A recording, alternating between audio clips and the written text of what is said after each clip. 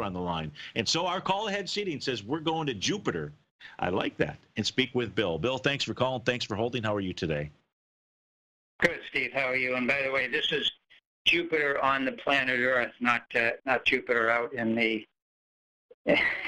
Well, anyway, I'm disappointed because you were going to be our first caller from Jupiter, but we will settle for Jupiter, Florida, because that is a great place to live.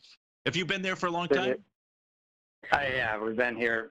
Well, I've been in Florida 30 years. Been in Jupiter a little over 10. Yes, great place. Yeah. We love it. Yeah, that is a great place. So, you want to take a look at gold on your planet Jupiter? Tell us what you're doing, how we can help you. Well, I know that you kind of specialize in gold, so I just wanted to get sort of your take on gold. And by the way, your analysis on the indices is exactly. I'm trading a mechanical system, not doing well today because we don't have any direction and it's pretty choppy. So yeah, your analysis is spot on. So I'd like to just hear your analysis on gold if I could, and then I'll send you an email afterwards and maybe we can connect later on. Sure.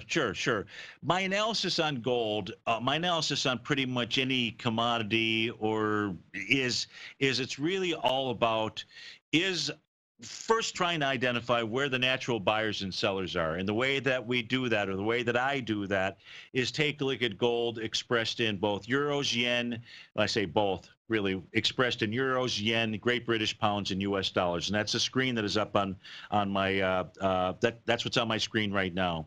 And in order for gold to have a huge run to the upside, the traders in those currencies need to see gold having momentum, breaking out above resistance, above prior swing points, things of that sort. And it looks fairly good right now with regard to gold priced in euros. We kind of have that little V-shaped bottom. Gold priced in yen, has shown us that there was a significant bottom way back in the trading day of August the 16th.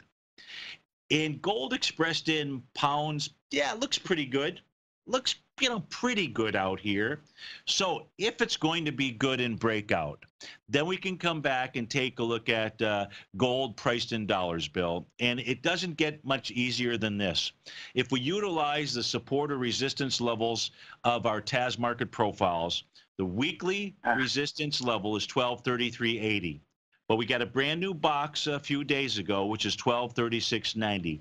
If gold closes over 1236.90, and is continuing to move up inside of euros, yen, and pounds, there's nothing to hold it back from actually making a move all the way back to the highs in the middle of June in the 1320 level. Of course, we have to take this one step at a time, but that says another $100 to the north would be very possible. So that's what I see right now. We're about to go to a hard break. If you've got another question, just hang on, and we'll go back to you when we get back from this break. Terrific. All righty. Well, so we'll be back with Bill in Jupiter taking a look at gold. Of course, the better investment, if gold's moving higher, are the miners. Hope you're right back. Welcome back, folks. Now, before we go back out to Bill in Jupiter, I just want to clarify one thing that I said, which is that, hey, if gold has made a bottom, the better investment would be the mining sector. And the chart, Bill, that's on my screen, if you're catching this, shows the reason why. When gold does form a bottom and it does move higher, the rate of change inside the mining equities outperforms anywhere from 2 or 3 to 5-fold to 1. And if we take a look at the bottom that recently formed in gold, which would be 46 days ago, and I just apply my rate of change tool, what we can see is gold's had a rate of change of about 3.5%, whereas the XAU is up in the 10.5% range, and the HUI is 10.5%, and the XAU is about 7.5%. So that's my analysis on gold. But what questions does that pose for you? Several, Steve. So I heard you say TAS, so you are using TAS as one of your tools. Yes. And your time frame, Steve, do you do intraday trades? Are you more of a swing trader? What is your trading style? So my trading style is based upon different accounts out there. So some are long term Okay. and some are shorter term. So it just really depends. And inside the newsletter, it's not intraday trading, other than I provide the TAS market profiles for multiple instruments so that clients that do intraday trading understand where there's support and resistance. Okay. Very good. Yeah. I Yeah. appreciate the information. I will send you an email and look Okay. forward to connecting.